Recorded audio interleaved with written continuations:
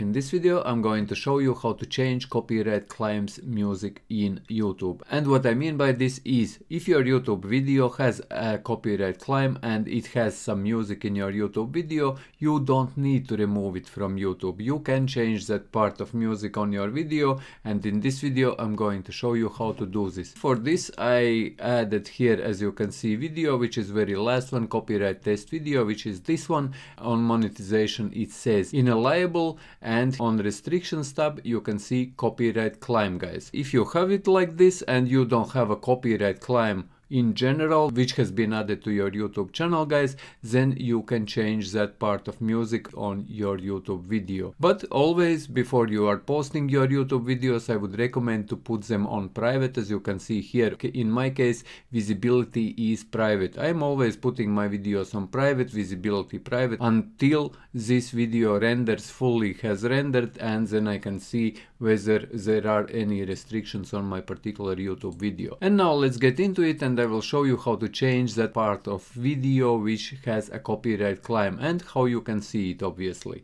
As you can see here where are restrictions, just hover over this copyright claim and you will see this copyright claims. Your video is inalienable for monetization, for copyright claims, blah blah blah, and here you will see this see details. Just click on this see details at that video and it will open pop-up like this, and here on this pop-up here you will see this video, and here you will see this part which has a copyright claim. At the very top, as you can see, channel impact not affected, which means that it is not a major copyright claim and your channel hasn't been affected, and which means also that if you will change this particular music which has this copyright claim, your video will be liable for monetization, or it will be liable in general, and it will not have any copyright claims, guys. See, in my case there is a copyright claim on video from 2:58 to 3.33 minutes. It is telling, and if you would like to play, for example, that particular piece, you can play this by clicking this play button and you can listen to that piece. If you will have in many places copyright claims where, for example, if you have been recording a video and you have added the music in different places and that has that is different music or the same,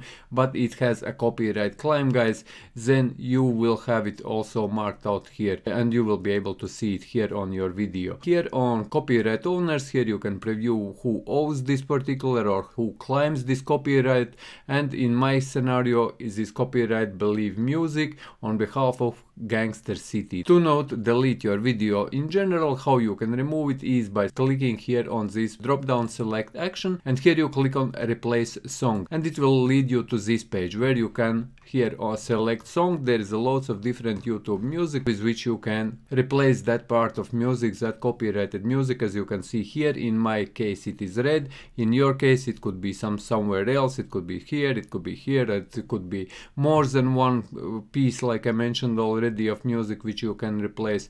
And here you can listen to that music, for example, from YouTube, which YouTube is offering you. You just listen to that music. If you don't like, search for next music. There's lots of music. You can listen to that music and decide whether you want that music which you find here in YouTube library. This is YouTube native library, and you can add it also, and you can add with that particular music this piece of music which you have here, guys.